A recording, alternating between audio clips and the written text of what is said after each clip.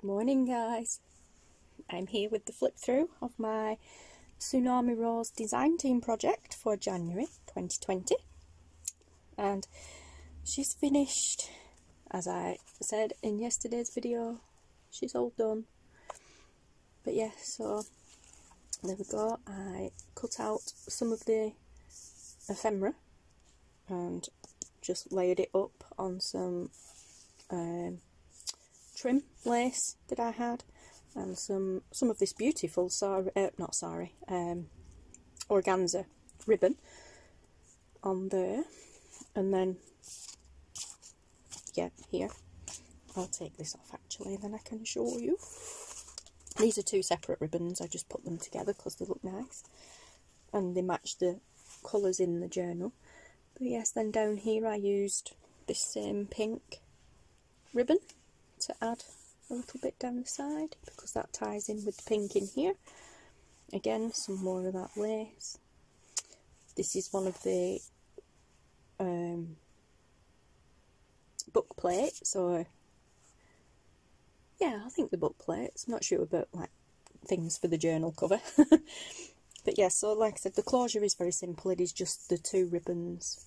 They're not even fastened together, just together, and then wrapped around and fastened, because this is a chunky monkey. It's already wanting to alligator mouth, and I've done a bit to it, but not as much as what other people are going to do to it.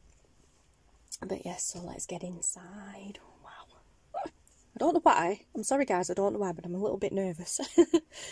No idea why. I've done flip throughs before, but yeah, I think this is because it's my first one for Tsunami Rose. But anyway, let's get on with it. But yes, so I made the cover from a pillowcase of an old chintzy kind of duvet cover that we have. Obviously it's a king size one, and obviously it came with two pillowcases. So I cut them up. I wasn't going to use these originally. I was going to use a different one, and I didn't like it, so I thought this matched perfectly. And yeah, that's annoying me, is that though, because I used white duct tape to put the book and the front and back cover and the spine together. I forgot when I moved over to using this. This is white, so you can see that bit through it there. But yes, anyway, minor details. So yes, and then inside, let's open her up. There's a 3 signature journal, and like I say, inside I just used some scrapbooking cardstock for the end covers, and then I used a piece of the same duvet cover, just a different piece of it, different section of it, to strengthen the spine. And then I was going to use the 3-hole pamphlet stitch because I wanted the signatures to be evenly spaced apart. But I don't like sewing in signatures because I'm not very good at it. I can sew the signatures, that's not a problem, but when it comes to lining them up on the spine, I don't know why, but it just never works for me. So I fret over that quite a while, thinking I don't want to do it now because I'll ruin it, and if I ruin it, then that's it, I've got to start all over again. So I did a traveller's notebook style binding instead, and after a little bit of fiddling around and a few tantrums, I will admit, I finally got them to lay in. I finally managed to get them in a way where they laid in the exact same places as my binding would have done. So I'll just take that out. This is the joy of having these traveller's notebook style bindings, is you can remove the signatures, so you can take things out, you can add more if you like. And it's just as easy as it's a little bit fiddly at the moment because I've got things I'm poking out the top. But yes, so without the signatures in, this is what the cover's like. And like I said, I managed to get each one of these in exactly the same places I would have had my stitching had I sewn the signatures in. So yes, and there you can see where I've reinforced the spine with the material. And yes, and of course with doing it so that I want to get them laying in place like that, I managed to find a way of doing it so that they are not visible on the spine. I actually ended up down on that one. That annoyed me, did that. I got them three perfectly aligned, and then that one, I punched that one too far this way. But it worked. It worked a charm. So yes, it just means that this middle one here is actually doubled. But I've looped it through and tied them both together anyway. But yeah, so you just get a bit more strength in the middle signature, which is awesome. And then, like I say, you just slide them back in. And this is great for, like I said, whoever gets this, because they can either, they can either add to it if they find they've not got enough pages or they'd like more writing pages. Then, like I said, they can just pop it out and put the pages in wherever they want and then add it back in this way. Like that. Or if they feel, well, that's a little bit too bulky, don't want that in there, then they can just take it out. So there you go, guys. And we'll get to the signatures in a moment.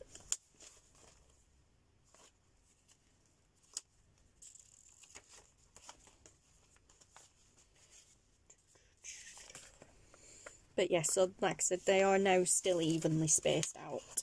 So there's plenty of room for this journal to grow. And whenever it's finished, when it's full, you can just take them out and make your own and you reuse the cover.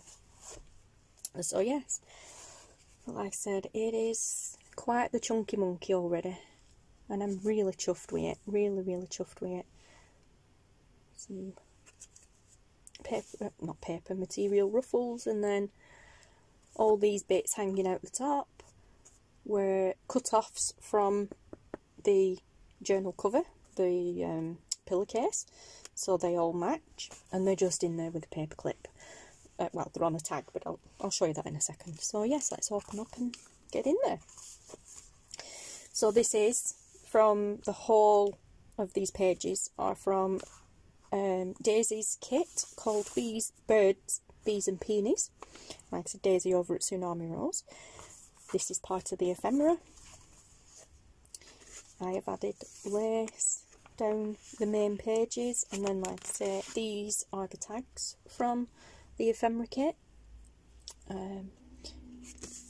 I've printed them on white cardstock, so plenty of journaling space, and then I've looped the little the cut-offs through and turned them into little tabs. Well, tag toppers, but also tabs poking out the top, and I've just hooked it on with a paper clip, so it is removable. You can journal on this page too, part of the ephemera. Also part of the ephemera, which I've turned into a tuck spot. These are little journaling cards, well, they're actually receipts, vintage receipts. Part of the kits, just tuck them in there, extra journaling spaces. Oops. A page from the kit, material ruffle. Another one of those cards. Some more journaling spots. This page I actually tore it. Well, I didn't tear it, it was actually already torn. So I just stuck some washi tape over it with flowers on. Thought it matched quite well. And then I went over it with some... what is it? Oh, antique linen. I just went over it with some antique linen ink to grunge it up a little bit. But yes, another beautiful kit page. I love these. I love how vibrant the blues are as well. Some more lace. Is this the one where I run out of it? No, that was that one. I have kept each signature the same where laces and trims are concerned. They're in the same orders. But there was one or two alterations made, because in this middle signature, this one is different to this one because I ran out of it. So yes, happy days. Again, another tag from the kit. Beautiful. Held in with a paper clip. Another piece of ephemera, just glued on. Kit page, love it. And then I made the middle page a double pocket with some lace. So, and it's actually slightly elasticated, is this lace, so it'll hold a lot.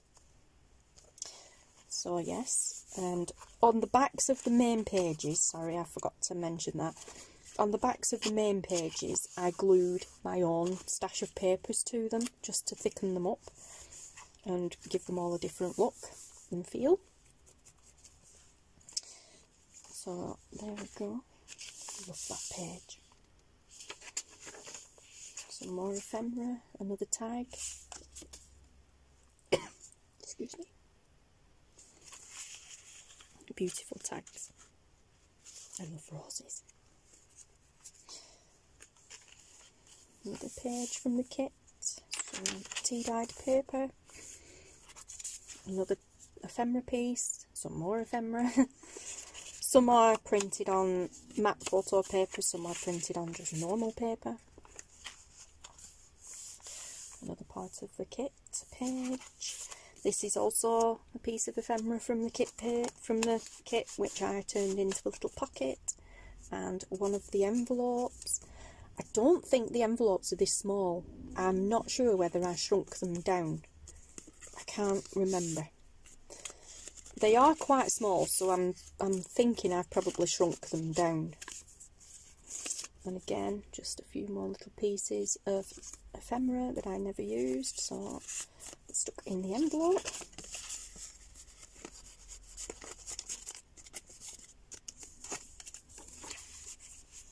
Pop that in there. Excuse me. More ephemera glued in. Another tag.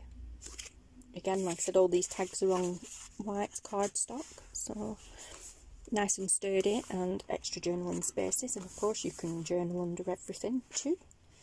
I love this. Beautiful colours. Blue's my favourite colour anyway, so that was a lovely bonus. And butterflies, I absolutely love butterflies and roses too, so this kit is just like, I know it's birds, bees and peonies, but there are quite a few roses in this kit as well. Bees, that's another one. Part of the ephemera, I cut it down, rounded the corners and just glued it on. I was going to make it a pocket, but I printed this on normal printer paper, so it wasn't strong enough. So I just glued it on with some decoration. Another kit page, beautiful. This made me giggle. Another part of this. Now, this made, like I said, this made me giggle, and it was a oh my gosh moment. Now, this, like I said, is my first ever design team project for Daisy. So, up until coming on board her design team, well, yeah, her design team members thing, she doesn't know who I am. She does now, because I've managed to catch her on a few of her live videos as well. But yeah, so she knows who I am now, but she doesn't know anything about me, really, or where I am from, or anything like that previous to becoming part of her design team. And she gave us these kits to use. We didn't choose our own this time. She sent us these because these are her newest kits. This is part of the ephemera for the kit. And I looked at it, and I was like, when I was cutting it out, I was like, oh my gosh! Yeah, look. It says Lancashire. Now, this is Spring Garden, Manchester. I'm not in Manchester, but I live in Lancashire, in the UK. How awesome is that? I don't know why, but it just really tickled me. I'm like, oh my gosh, I live there! But yeah, Manchester's not that far from us. It's about, what, maybe a half an hour, 45-minute drive away, traffic depending, and depending what part of Manchester you go to. But yes, Manchester is in Lancashire, and so am I. I live in Lancashire, so wow, it's like this was fate, it was meant to be. A nice little sign there saying yay. So cool. Another part of the ephemera. Oh, something I forgot to mention as well. Like I said, the kitties, birds, bees and peonies, and there's 3 signatures, and these was in part of the ephemera as well. There's a little strip there saying birds. Let me find the second signature. There is... Where are you? That's the middle. There we go. Second signature, there was another one that said bees. And then in the third signature, there was one that said peonies. So I split them up into categories. So the first signature is birds.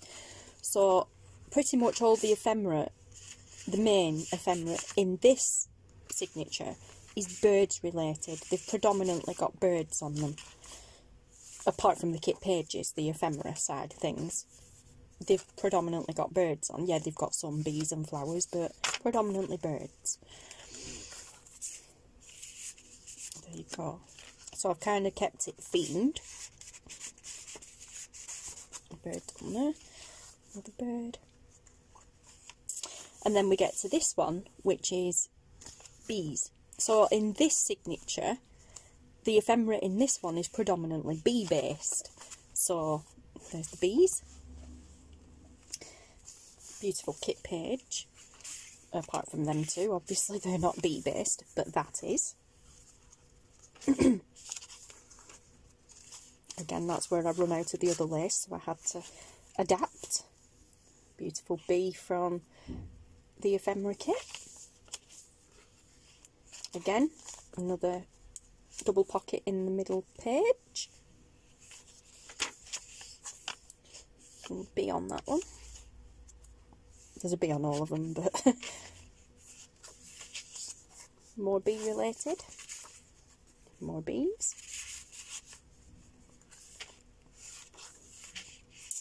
Again, another bee down there. And tags. You don't need to see all, you can see the tags, I'll show you all of them. And then we move on to the third signature. I love the way these spread out like that. And then, like I said, we move on to the third signature, which I have labelled Peonies. And so, as you can guess, this signature is mainly flower based. So that was left over. I love how vibrant they are. I printed them out in vivid, so they are really in your face. But yes, so beautiful, beautiful kit pages, and again, mainly flower based. Of course, the tags tie in as well because the tags are flower based, and again, like I said, another double pocket, a nice big pocket too, so you can get a lot in there.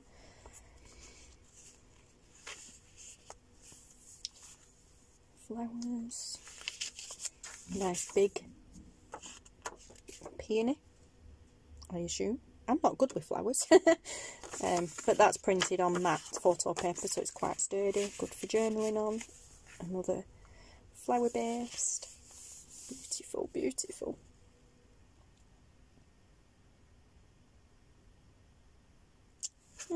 Davenport.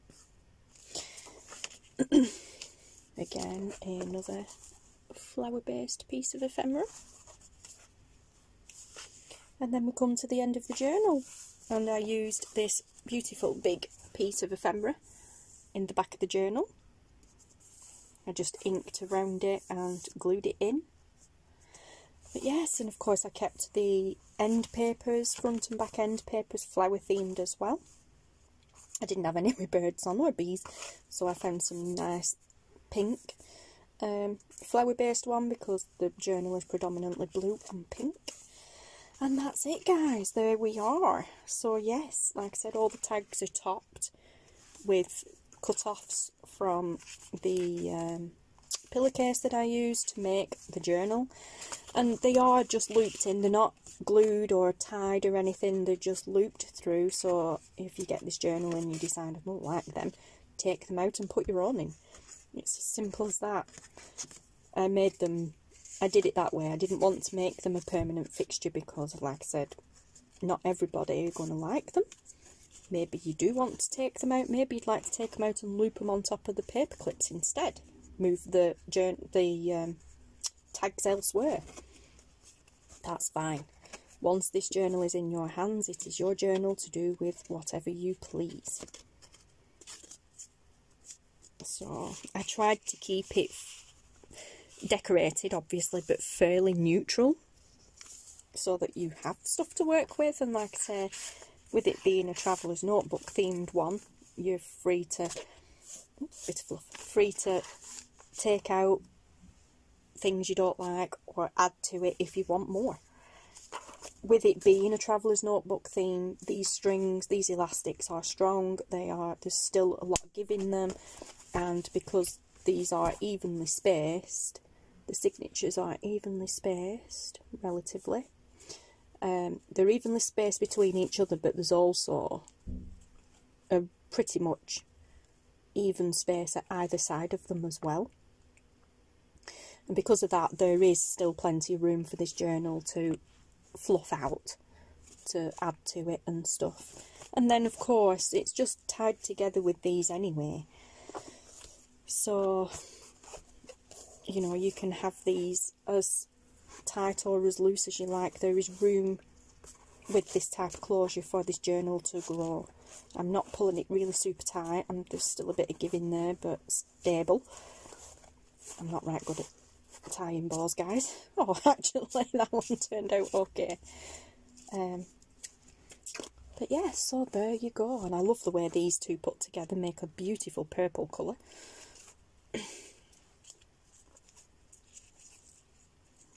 Where's it gone? Oh, got it twisted. There we go. Not that it matters. But yeah, if you tie it the other way, like kind of upside down, then these do, like the loops are on top and they hang down the bottom, but I'm not very good at doing that. Oh, actually, oh, she says, and I've done it anyway. It just needed tweaking. Awesome. Okay, so yeah, can't you tell I've been nervous throughout this? But yeah, so wow. Oh, wow, super long flip through there. I'm sorry, guys, but yeah, and breathe. But she's finished. Wow, I don't have a name for her. I don't name journals. Maybe I should start. But yeah, she is finished, guys, and I am super pleased with her. Really proud of it. Proud of myself. I've learnt quite a few new techniques with the construction of the cover and well, yeah, the cover itself, and then how to cover it, getting these elastics in place. Oh wow, yeah, definitely from the stuff that I learnt from this will be carried forward into others, so other projects. So I'm super duper happy. And yeah, there we go, guys. So I shall now get to taking some photographs and get them over to Daisy for her to do with what she pleases. I think she's adding them to her blog. And then this will be, sadly for me, it will be listed in the Etsy shop for sale. Eek. So yes, very nerve-wracking for me. I'm not used to selling journals, well, through officially, like through Etsy and whatever. Normally I've made a journal, and through the process of making it, people have messaged saying, can I have it when you're done? But yeah, so there we go, guys. Eek. I don't know how long it will take for me to get this up into the Etsy shop. I may just keep hold of it for a little bit longer, take it all in. But yeah, it is definitely going in the shop. And yeah, so now I can chill out a little bit and relax and breathe before getting ready to move on to next month's design team project for Daisy. I've already got the kit, I've already printed it out, it's going to be awesome. But yeah, so thank you guys for watching. Thank you so much for your support throughout. Thank you, Daisy, for having me on board your team. And yes, wow. And I'm going to go because I can't think of anything else to say. But yeah, so just thank you so much, guys. And I will see you again very soon. Thanks for watching. Thanks for your support. Take care, guys. I'll see you later. Goodbye.